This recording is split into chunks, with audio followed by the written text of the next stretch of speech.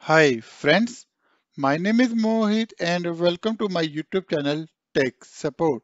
Friends, today we will learn how we can create or enable or activate virtual machine option in Windows 10 machine.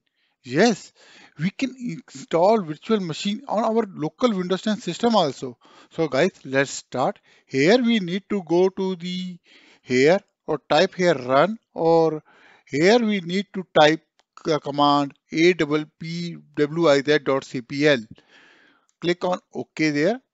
So here the option will appear, turn Windows feature on or off. Here we need to click on this thing.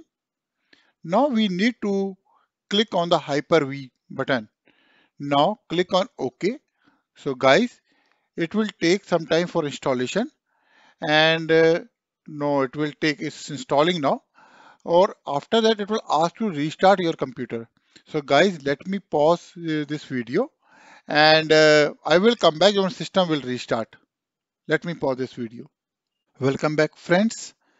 Now my system is restarted. Now Hyper-V installed. But before enable activate this service in iDremove program, or there's a program and feature, so you need to enable this option. See, virtualization. This enable Intel virtualization technology should be enabled in the BIOS, because it will help us to create a virtual machine on a Windows 10 platform. So now we need to type here Hyper-V. Here the two option, Hyper-V Manager and Hyper-V Quick Create. So first of all, I want to click on the Hyper-V Manager. Suppose if your Hyper-V Manager is not opening, my is opening, but it's not opening, giving some error. So you need to check the services is started or not. So here you need to type on a run command services dot msc, click on OK.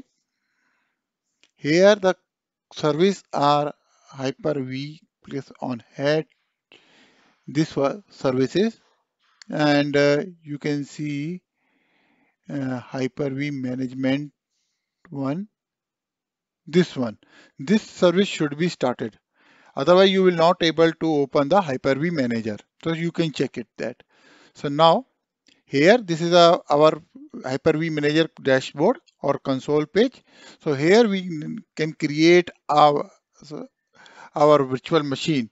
So here there are option. I told you that the quick create. If you want to click on the quick create, or here you need to click on yes. Maybe your screen could be blank. And here is the Microsoft also provided the some operating system, Linux operating system automatically. Here you just need to click on this operating system, and just need to click on the create virtual machine. Suppose if you want to create virtual machine through ISO file, so here you need to click on the local installation source. You have to disable this option, Windows Secure Boot, otherwise it will uh, boot your virtual machine through PXE mode. Here we need to click on the change installation source. So here we can put the ISO file and or virtual hard disk file if you have, and get the installation done. So guys, this is the installation, and once you will create this thing installation, so here the lots of options will appear. So let me start create a virtual machine per week, create one. Here click on the open one, click on the yes. So suppose we are only enabling the this one, or not this one, and click on the local installation source. Here we will choose later new virtual machine ISO file. So here I'm trying to open, trying to connect our my ISO file. So let's see. Let me find this my ISO file. So here I'm clicking on this thing. So guys, this is the path. I'm opening the this thing and just click on the create virtual machine. And here it will automatically create your virtual machine and start the installation. So here you can also connect this thing or connect the virtual machine settings there, and check your options, whatever you want to set, and just click on the OK and click on the connect. So after that, your installation will start and you can create your virtual machine as per your requirement. So as you know, the window will touch and just press the any key and it will start.